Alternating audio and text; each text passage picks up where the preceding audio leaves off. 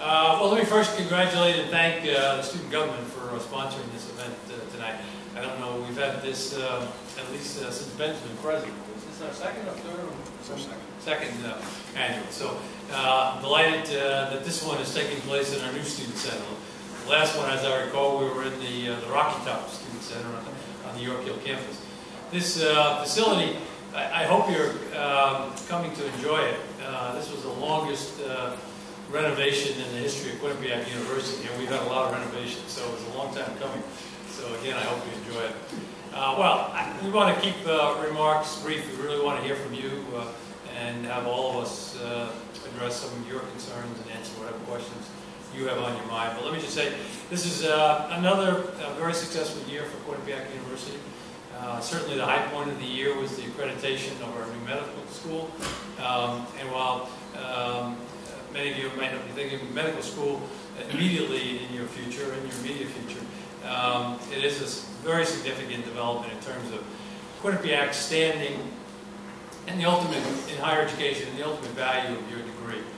There are almost 4,000 colleges and universities in this country. There are only 200 ABA-approved law schools. There are only 139. We're the 139th LCME accredited medical schools. And fewer than 100 universities out of the 4,000 in the country have both a medical school and a law school. And when you add the engineering school that we're developing, the numbers get even smaller. And they're not only a small group of universities, but they're among the very best universities in America. So hopefully when you graduate and the value of your degree, I can remember 25 years ago when I came here, I said that Quinnipiac was one of the best kept secrets in higher education. And my goal was to make it the worst kept secret. And while we're not declaring victory as of yet, I must say that the good name and academic reputation of Quinnipiac has been extended far and wide. The medical school will also do some very interesting things with our School of Nursing and our School of Health Sciences. They'll be doing some interdisciplinary, what's called interprofessional education, educating health students together with the hope that if they're educated together and learn together, that they'll practice as teams as they must do effectively when they leave this institution. So bringing all three of them together in a building that's under construction right now that we're calling the Center for Medicine, Nursing, and Health Sciences on our North Haven campus will be a tremendous addition and will not only benefit the medical school that we have here, but also the School of Nursing and the School of Health Sciences more generally. We're very pleased that we just have been accepted into a new athletic conference, improving the conferences that we're in, not so much athletically, although that's important as well, but really academically. We're thrilled, obviously, that our hockey program has been in the ECAC, which is arguably, when you combine the academics of the Harvards and Yale, and Princeton Browns, and Cornells, and Quinnipiacs of the world, and the quality of athletics in the ice hockey area. I think the ECAC conference is probably the finest combined athletic academic conference anywhere in America. And in case you don't know, we have a little game down the street here this coming Saturday with Yale. I guess we have an important game on Friday as well against Brown. And of course, the men's hockey team as well as the ice hockey team for women's having another great year as well. But the men's ranked second in the nation, and within 6 or 7 votes of being number 1 in the nation is pretty phenomenal when you think about that it wasn't that many years ago.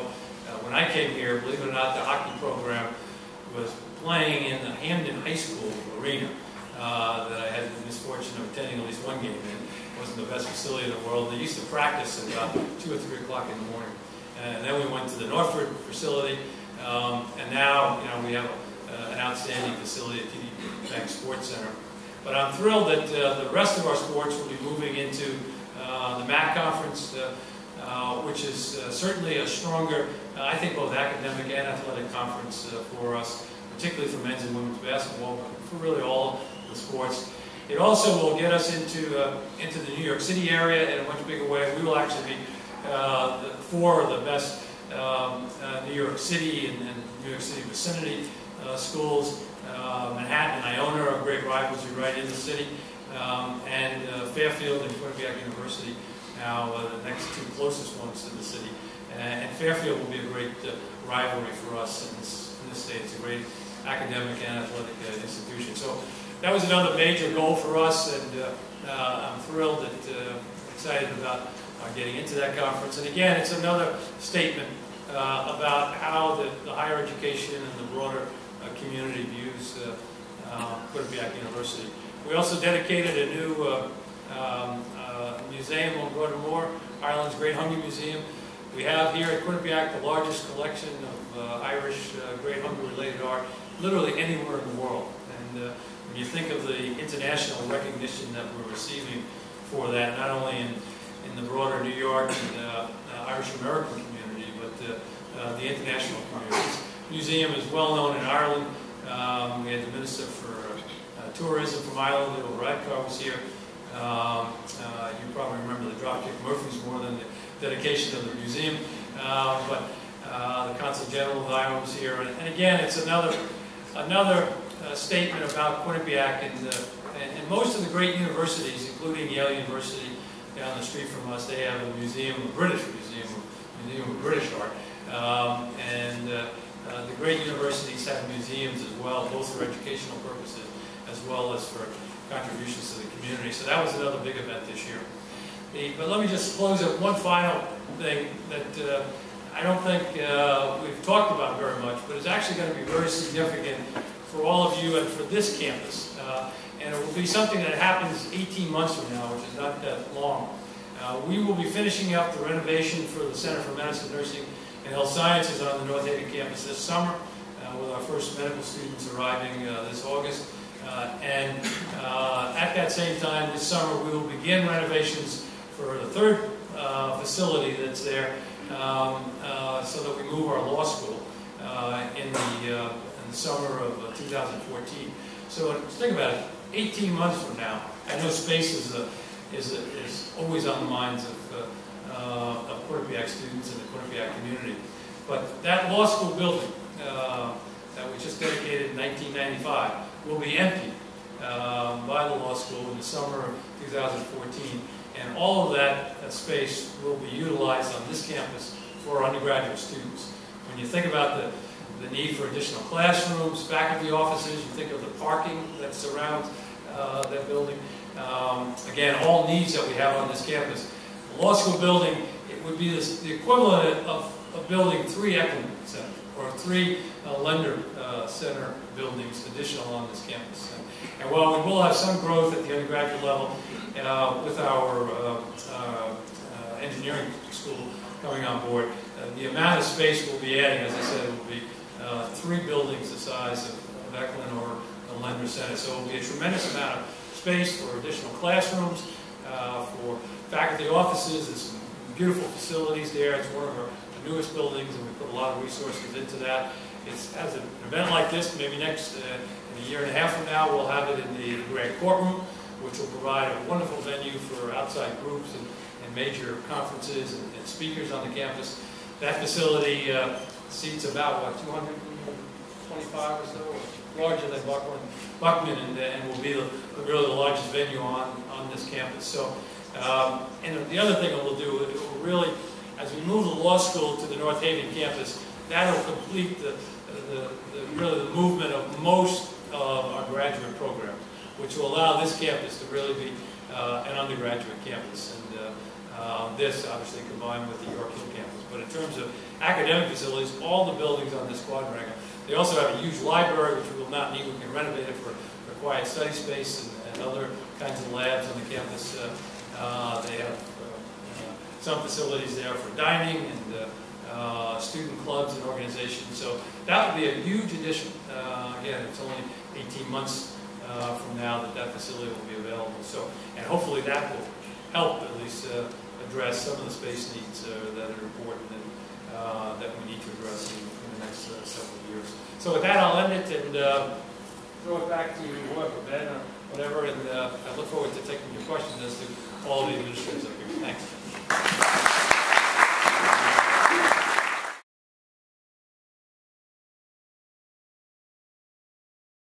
Thank you to everyone who's here right now, all the students, everyone watching from home, and especially these administrators who made this all possible. So the past 2 semesters, we've looked into improving a couple of different major areas of student life, including school spirit, university dining, as well as student health and safety. So to those ends, we have collaborated with Chartwells to bring extended dining options to all 3 campuses. We have looked to extend hours of all of these facilities, and as well address concerns of students with special food needs. Also, with the help of David Barger, we have created and instituted a shuttle schedule from Mount Carmel to York Hill to better the commute from York Hill down to Mount Carmel for academic classes and things of that nature. As well, we have instituted a parking policy regulation. This was in the spring of 2012 that we all see now in the fall, that juniors cannot park, juniors living on York Hill cannot park on Mount Carmel campus until 3:30. We worked with David Barger, Manny Carrero, and President Lahey with that as well. And finally, with Manny's help, we have adjusted the York Hill Health Center hours to better fit the times that students are up there. So last year, there was a lot of concern about the availability of these resources up at the York Hill Health Center for students, mostly because the facility was open from 11 to 6 or 11 to 7. We've actually changed that so that it is open from 3 to 11 p.m. Because that's the most highly trafficked time of those students who happen to live up there. Additionally, the senior class cabinet has created a senior quick links webpage, bringing many areas of the student senior experience together under one online hub. And as well, they've created a housing FAQ sheet for juniors, incoming juniors, in collaboration with Residential Life, to help answer any questions, comments, or concerns that incoming seniors might have about the housing process. We also looked at our own organization. We've seen areas of opportunity to provide better transparency and communication to the student body as a whole.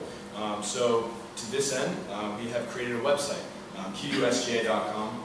That's Brian Scanlon's doing in the Public Relations Committee, so I commend him for that. We've also, Eric Cody, along with the Finance Committee, has put all of the financial systems online for student organizations, so that the process is streamlined, no more paper, it's much more efficient that way. Additionally, Evan Milos and the Student Awareness Committee have created the Friday FYI. Hopefully you all have heard of it, and if not, I'll tell you what it is. Every other Friday, the student government puts out kind of an update on what we've been working on over the last 2 weeks, and we broadcast it to the student body through our website, social media, our Twitter, etc. And that's been wildly successful as well in helping us get out to the students what we've been working on. And we've also increased our GPA requirement for student government members by 0.25 for general members and 0.25 for executive board members as well. Excuse me. And finally, with the help of Dr. Thompson and other administrators, last spring we were able to secure recognition of commencement honor cords during the commencement ceremonies. So Dr. Thompson, thank you for that and your help with that. In the future, we're looking forward to tackling issues regarding programming space, as Dr. Lahey mentioned, school spirit, and as well student housing. No campus is perfect, but I'm proud of the Student Government Association the last two semesters and the work that they've done and their commitment to bettering the student body.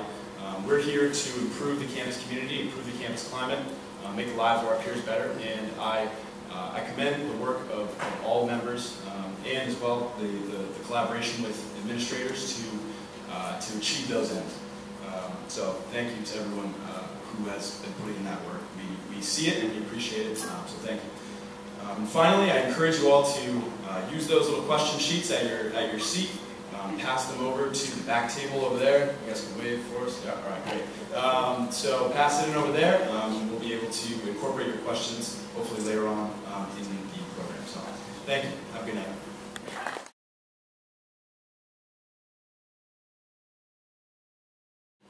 Good evening, everyone. Thanks for coming tonight. It's great to see so many students come out tonight. I do appreciate it. And I want to tell you, too, if your questions don't get asked and answered tonight, don't be bashful about sending them to Evan. I would ask Evan to pass them along and be happy to address your individual questions that you don't get a chance to get to tonight.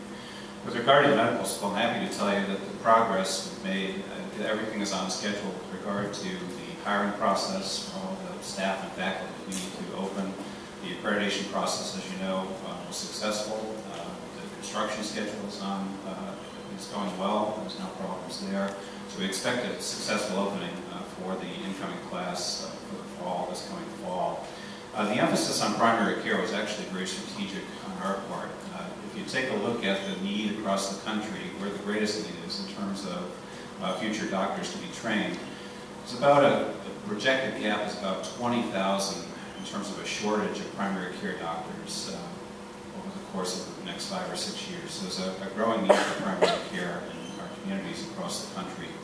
In addition to that, if you're paying attention to federal health care policy, there's a drive towards that is resulting in a need for more primary care doctors as well. So the combination of the demand being driven even more by federal health policy is very important. So we were very strategic in that, recognizing there was a need to be filled.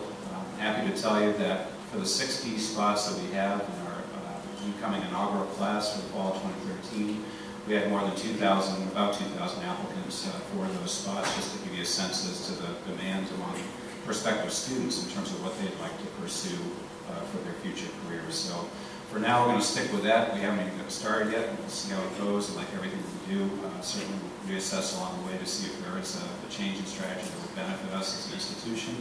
But as I said, it's a very strategic decision. I think it's one we need to see how it will play out for now, and I think we made the right choice. It also fits very well with our other programs in terms of, again, promoting interprofessional education across nursing and health sciences, recognizing that there will be an emphasis on a team approach to delivering health care. We think it fits very nicely with that as well.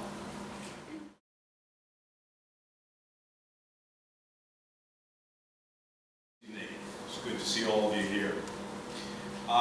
What happens with that particular, with Hurricane Sandy was that there were decisions made by emergency operations here that, based on our ability to get power to the classrooms, we were working on a day-by-day basis.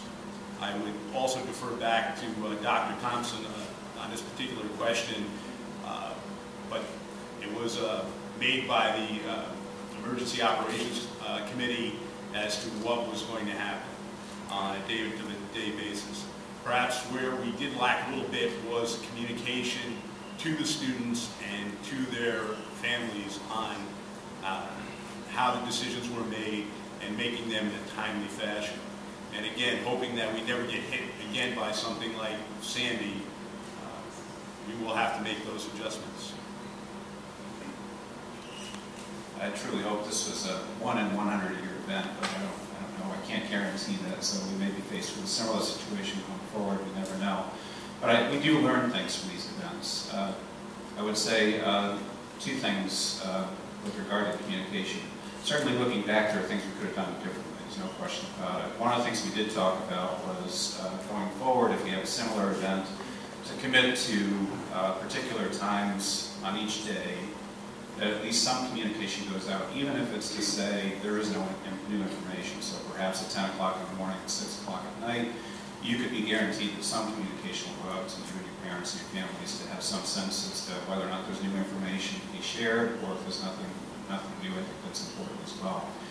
There was some confusion with regard to the extent of the damage to the electrical grid coming onto the campus. There was some, as you can imagine, the extent of the storm, not just here at Quinnipiac, but the surrounding area, and the attempts to coordinate the efforts of both various towns as well as the electrical utilities. Sometimes it doesn't go as planned, given all the things in terms of trying to prioritize where they're going to send their resources and so forth, and the coordination across different groups that have to come together in order to restore utilities and so forth. So it was midweek. We had some expectation that electricity was going to be restored more quickly. It turned out, as a result of some lack of coordination between various parties, I don't want to point fingers, but that as a result, we weren't able to open as soon as we thought we were going to be able to. So as things changed, we did do our very best to make sure that you had the information. We did have some expectations that weren't met, but again, we'll certainly do our best to always do better in these situations going forward and learn from the things that occurred during the event that we just went through. Thank you. I'd like to say that one of the things that I learned as a result of Hurricane Sandy is that we do not have as robust a a backup generator system on the campus, as I thought. We have sufficient backup generation to allow you to stay in your residence halls. We have a sufficient amount to let you go to your dining facilities and basically take care of your health and basic needs. I was not aware that we did not have enough backup generation power to run our classrooms and to have the technology and other things that are available. So that's an area that we're looking at now, and I've charged our senior management team to come back with recommendations. So it seems to me there's not much benefit of keeping all the students on campus here in residence halls and dining facilities if we can't educate once you go into the classrooms. In most cases, we would have been better off to let you go home. Of course, in this case, in the storm, we probably, in many cases, would have been sending you into a worse situation in New York and New Jersey, where many of you are from. So we are looking into that, the backup generation. As I said, we have good backup generation for the basic needs of students living on campus here, but we do not have sufficient generation to allow us to fully function in terms of classrooms and other activities for it to make sense to have this fully open. So that's an area where we'll certainly be looking for the recommendations, and we'll be investing additional resources in using it.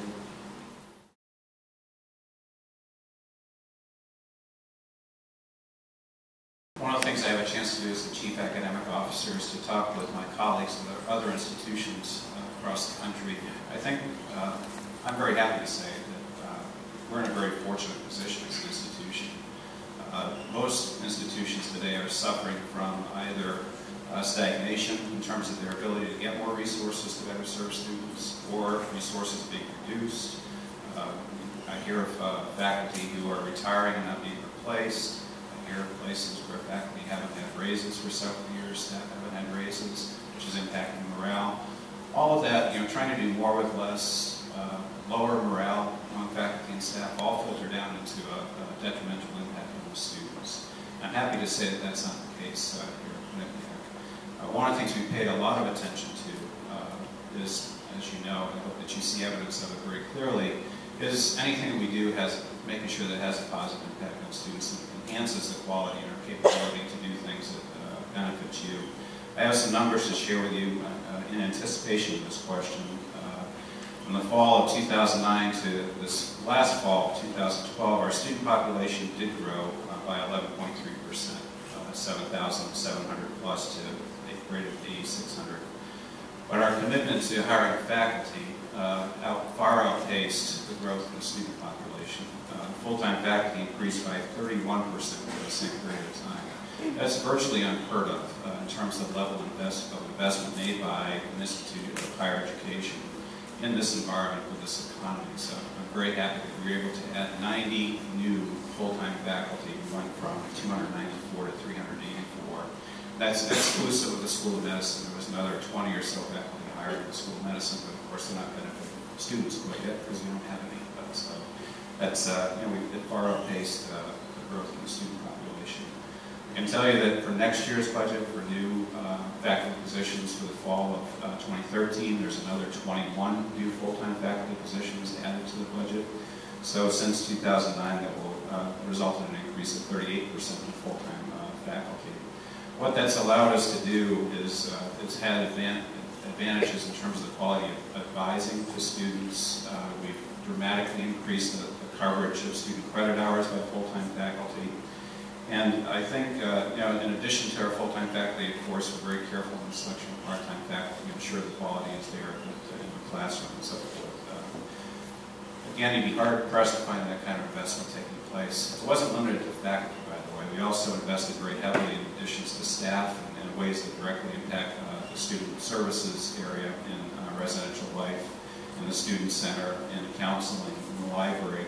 So we're very careful to make sure that we did invest, but not only just invest in ways that, we were very careful to make sure that we did it in ways that directly impact you, the quality of your education, and enhance the value of your experience here and ultimately your degree. So quite proud of the way that we've responded to that for us.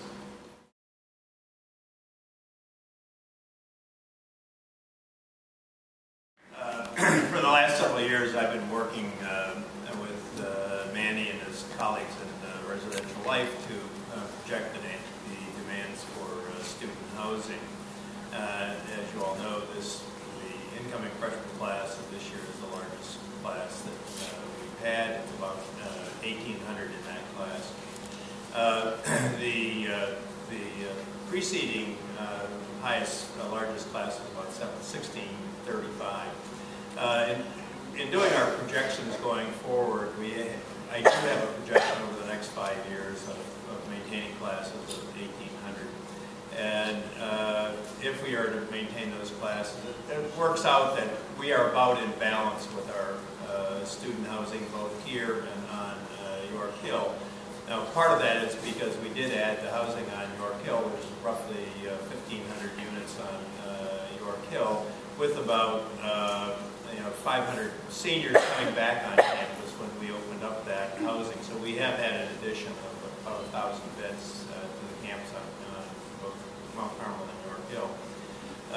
If we grow beyond 1,800, that will put some pressure on us, and we just President Lahey, Mark, and I, and our Vice President Senior VP for Finance, Pat Healy, met with Sal Filardi, our Vice President for Facilities, on Monday, and one of the things we talked about there was starting to look forward beyond our current capacity. Where do we have space for housing, and we are going to start doing some contingency planning for housing beyond our current capacity. But in the near term, say over the next 2 or 3 years, we seem to be fine, but it is looking beyond that. Thank you, Dr. Burgess. Let me just add to that it would be very helpful for us to receive any feedback from our students, and particularly students as you're moving to your senior year, as to what type of housing and the location of it. We had a meeting with we meet several times a year. I do with the student government and the leadership, and I posed this question to them, and I don't have a response today from the broader student body, but we are authorized to build another 500 beds on the York Hill campus. The design are the smaller buildings, the townhouses, and if we're going to do them for seniors, from what I heard from Ben and others the last time we met, that we would be successful if we made them all singles with air conditioning and in the smaller townhouse environment for seniors. That's one option. We also, as you know, we used to use a parking lot on Whitney Avenue that's near where QUion line and the Burnbank radio station on Whitney Avenue there. And that lot has not been used for how many years? 5 or 4 years. It's about 400 parking spaces or something. It used to be an important parking facility. We actually, have a lot of parking. Apparently, it's not in exactly places where everyone would like to park. It's the biggest problem. But we could use that land there and build some garden-style apartments as well for seniors, and have something again that could be singles. It could be involved with typical garden-style apartments with barbecues and maybe even pool and some other things. The feedback we've received is actually that York Hill might be the more attractive spot. So we certainly have plans, and as Rich has said, we still are dealing with this year over 250 beds on our campus. While we've been somewhat successful bringing seniors back onto campus, seniors have been living off campus for 4 or 5 years. As I like to often say, it's tough to get them back on the farm after they've been to Paris. And so we're trying to make them successful. We've priced them very competitively to attract more seniors. But certainly, as we grow, and we will grow some, most of the growth in the future is really going to be at the graduate level. But we are committed to adding more dormitories, residence halls, and in particular for seniors, to get more seniors back on campus And so any feedback from Ben and through the student government that the broader student body can give to us as to where and what type of residence halls will be the most attractive to get more seniors or to keep seniors from going off campus in the future would be very helpful to us.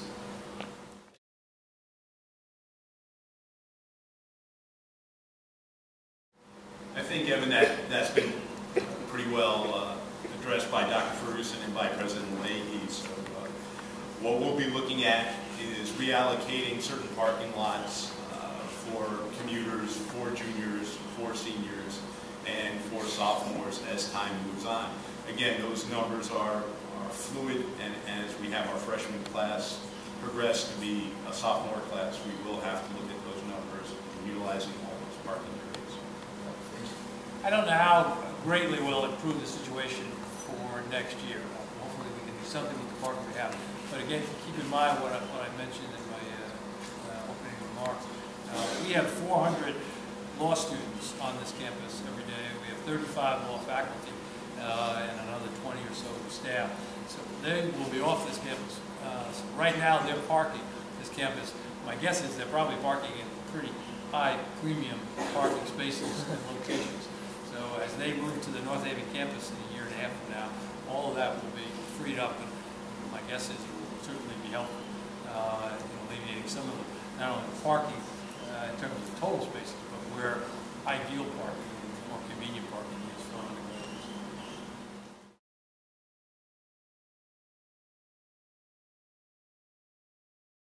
Right now, we continually work with DACO Transportation in trying to improve what we have in the level of service.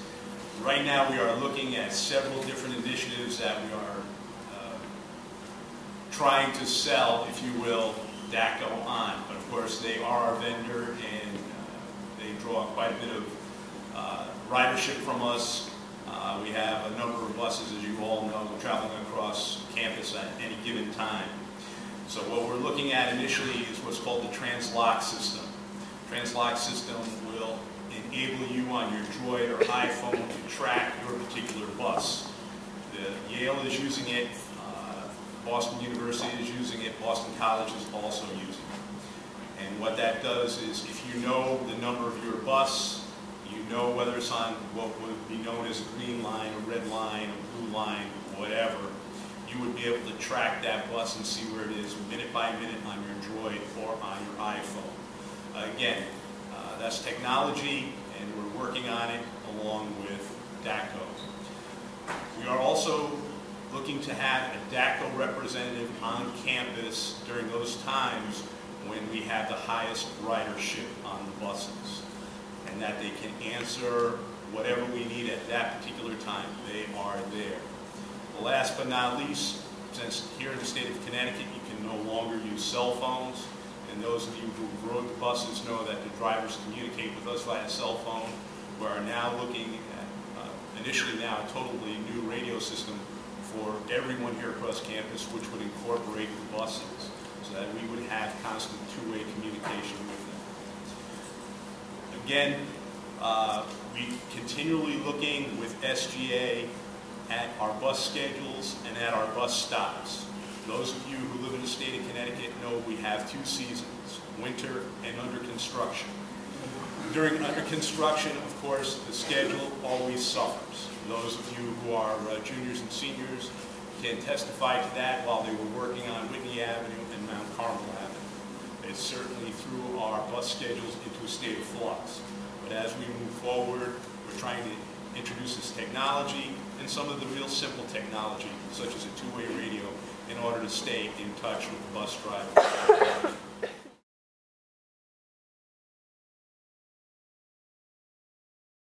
I guess this is my question again also, 2 in a row. What we're looking at on campus, again, one of our little used services that we offer are escorts again across campus. I want everyone here to remember, I want this campus to be as safe as it can be, and I want you to feel as though this is your home. If you are safe, then you can learn. It gives you a safe, secure environment. We light Bobcat Way up like Fenway Park on game night. So many students don't feel the need to have an escort from the library at 2 or 3 o'clock in the morning, or they're traveling with friends, which is always a great suggestion to you.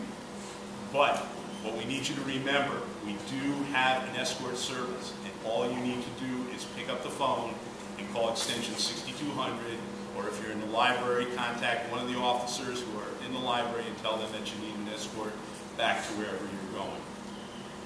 Again, escort service, I believe I was talking with Evan at the end of last semester, and this came up, and he said, do you keep statistics on how many times it's used? And I said, yes, twice last semester. In the total of last year, only 6 times the service was utilized. Another thing that we're looking at is expanding our bike patrol.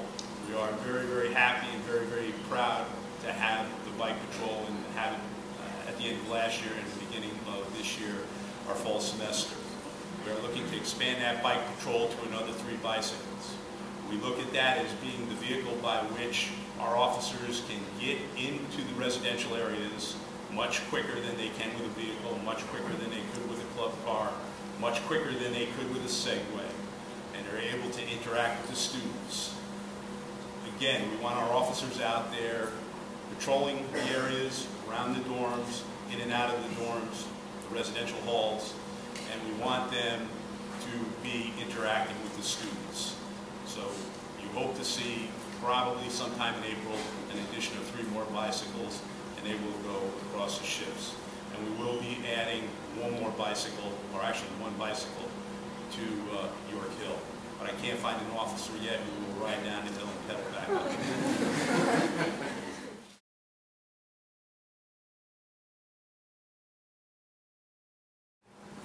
My question is, on this particular one, is what do we consider the gaps to be? I consider our communication as probably one of the best I can remember at many places I've been at. And what I mean by that is that we're very transparent with our students. We're very open with our students. We make sure that they are involved from the beginning to end. This is a good example of the way we operate with the student government as an example. We also provide opportunities for the students to grow and to develop and to have opportunities in learning new skills, develop new skills that will obviously profit them for the rest of their lives. And I probably, what I would say is that this institution even provides an opportunity for students across campus, I call the student leaders or advisory leaders, which meet with the president during the fall and the spring semesters, including myself, to work on such issues as those that we've been discussing here, to continue those issues and to develop them. That happens with myself on a weekly basis. That happens with Dr. Thompson. And also happens with my colleagues who meet with them continuously.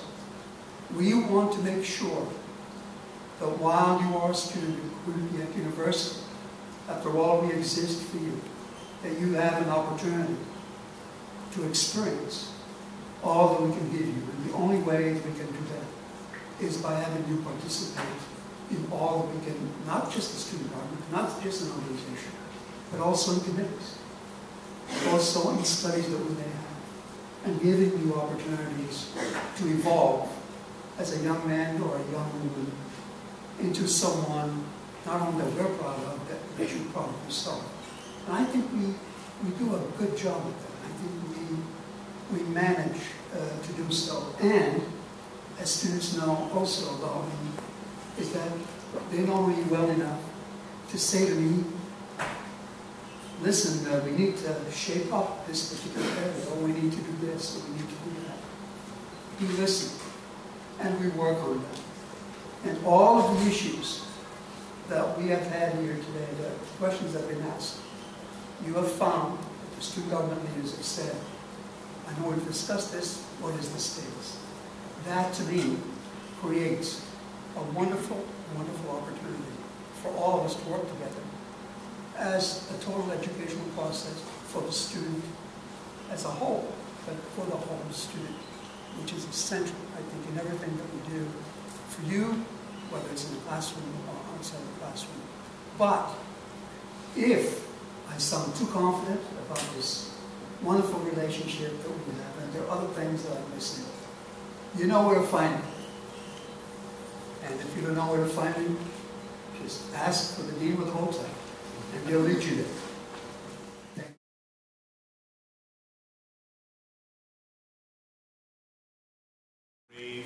System, the QU mobile wireless texting system. That is one of the first things that we instituted. Right now we have about 90% of the students online with that. If there's 10% of you out there tonight, get to the link and get signed up. But that allows us to send out a mass text to anyone on campus, any student who has a cell phone or handheld mobile device, and that message will go to you. I can tell you, walking up and down Bobcat Way, every student has at least one handheld mobile device. Some of them several, because we notice that type of thing. So, that's number one. Number two, we need to be partners with local law enforcement, both municipal, state, and federal law enforcement that we actually like to interact with almost on a weekly basis. We look at crime trends every Tuesday morning. One of my assistant chiefs attends a meeting with the New Haven Police Department and the Yale Police Department, and what they do is they look at the trends down in New Haven. I'm sure more than one student here has been down to New Haven for some type of cultural exchange over the past several years, and it's good to know the trends. To answer that, I don't know if you've noticed, if any of you students do in fact take the buses to New Haven on a Thursday, Friday, or Saturday night, we now have a 7-man dedicated team just utilized for the buses. Now, I can tell you right now that was partly in our discussions with SGA, in particular with Evan, how we were going to do that. So we have one dedicated squad, if you will, to do that. They know the students, they know the area, they know New Haven. So back last semester when we had those problems with gangs on bicycles riding across the green, so on and so forth, we were very well aware of it. We were able to work with the New Haven Police Department, the Yale Police Department. In fact, I don't know if you follow the newspaper, but had to do with several of our officers down there recognizing one of the individuals that they were arrested. So again, we try to keep those trends. We try to be proactive. We work with the Hamden Police Department on a daily basis. Many of you have seen their cars come in here several times a day. We try to familiarize their entire department with the layout of the university. We have on their mobile data terminals, they all have floor plans of every building in existence here at Quinnipiac. That helps them respond to the area. Many of you have probably heard the term since Newtown thrown around, active shooter. During your break, the Hamden tactical team was here on campus, touring all of our buildings, touring all of our residential halls, both on this campus and on the York Hill campus. Once again, to make themselves totally familiar with the campus. We continue to train our officers. We just had our second academy class, one with Fairfield to train public safety officers, and one that we held here that we graduated 30 officers from. So again, training is paramount to everything that we do. We are trying to make a force of public safety officers that are well trained, know how to go out in the community, and know how to recognize those things that could cause problems on this campus.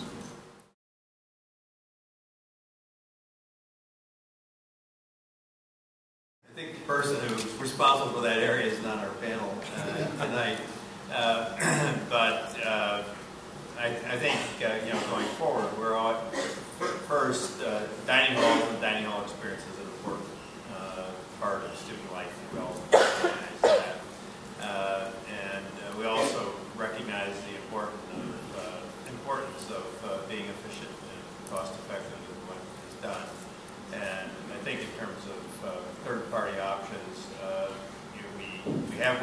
Chartwells, we have a contract with Chartwells, but to the extent we can work with others, we're open to doing so.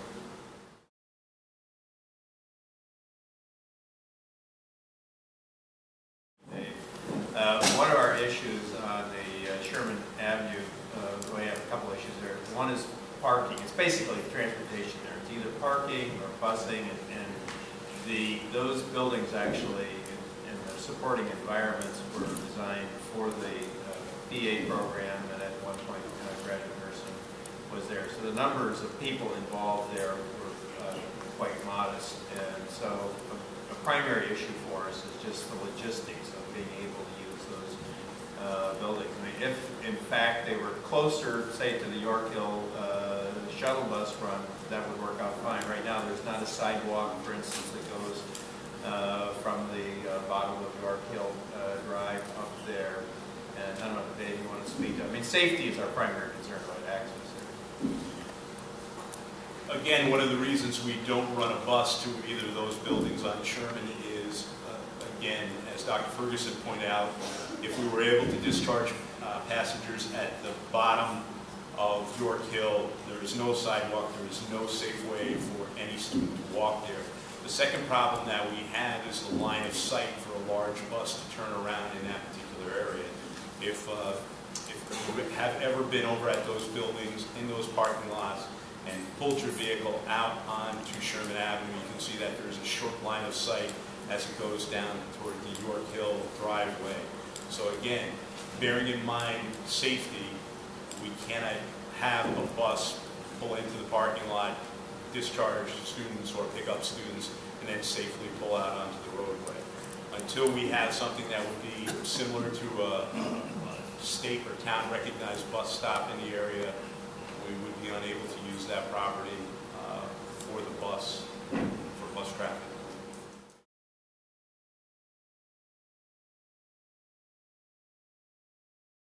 Yes. No, we have discussed club sports. I've decided that when the time comes, we, at this point, feel that we are prepared to implement the program. But that will probably, it's probably a couple of years of that.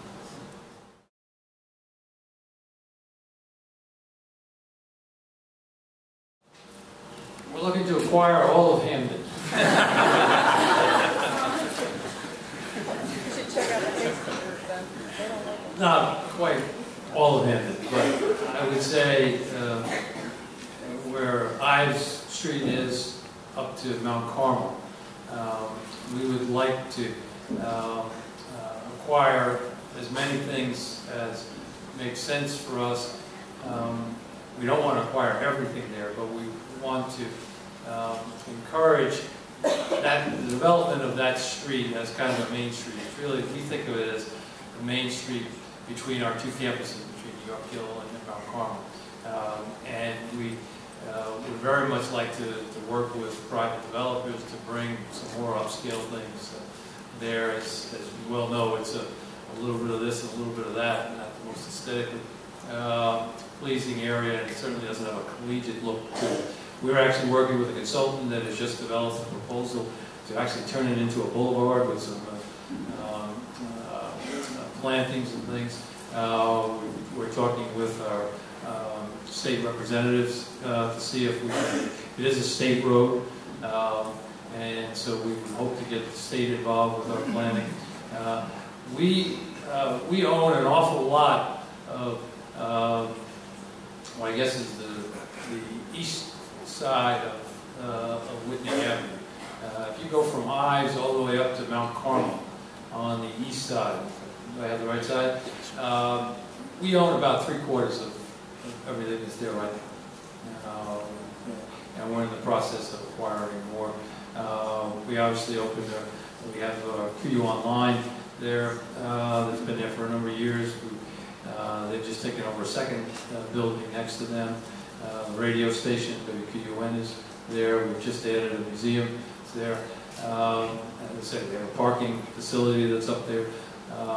And what we hope to do over the next several years, we had plans to do this, and things were looking promising about 7 or 8 years ago, and then the market crashed, the financial crash, been very little money for development and very little lending to do those kinds of things. I think we're just coming out of that, but we're having active discussions with private developers to build a more collegiate inn there, a nicer place for people to stay overnight.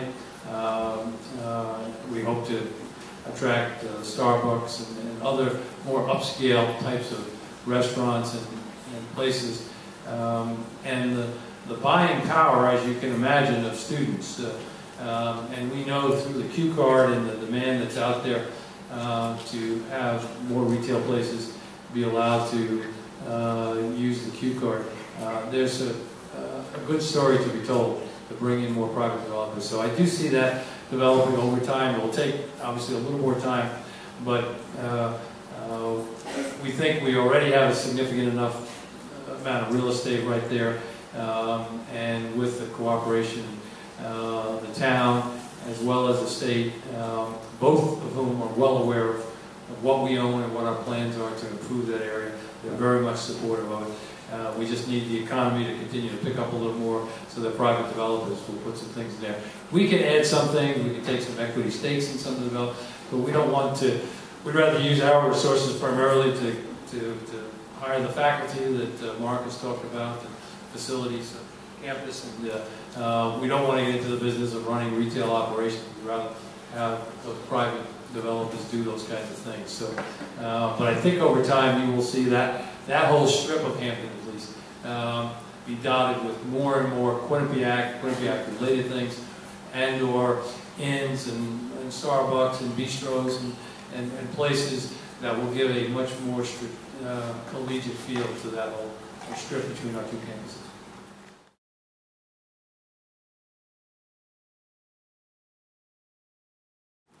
We are certainly looking at various areas of the world in terms of attempting to attract students on a strategic basis. So we're taking a look at countries that we, for example, we know Turkey is a potential market for us, given their interest in certain types of programs that we have here, and we do a high-quality job of providing the students. So a lot of interest, for example, in finance and business-related programs, and we know that it's a good fit for what we have in place. And I do think, you don't just go out and cast a wide net. It's like everything we do, we're very strategic at it. We think very carefully about the market implications. We think about the impact on our current student body, and think about what's best for us as a community. And certainly bringing in more international students is a benefit to us in terms of adding to the diversity that we have in our community and the advantages we can take from that. But I do think some of the growth you'll see in the graduate programs will certainly come from some targeted recruitment of students from different countries.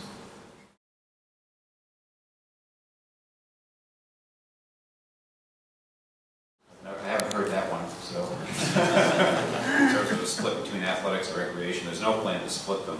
There are certainly among the master planning process, one of the things we do recognize is that one of the major needs we have with regard to facilities directly relates to service to students is to not only improve the athletics facilities on this campus, but also the facilities around offering more recreational opportunities as well as intramural opportunities. So that is certainly something that we're working on as part of the whole master planning process. But I can tell you that I can deny that rumor. There's no plan to separate athletics and recreation. Thank you. And this last question seems more of like an invitation, but President Lahey, would you be willing to come to a student event like breakfast with the president for students to talk with you? Sure. All right, thank you, and thanks again for your responses. Thank you. Thanks for everyone who submitted a question, really appreciate it. Now Eric Cody's going to take back the stage.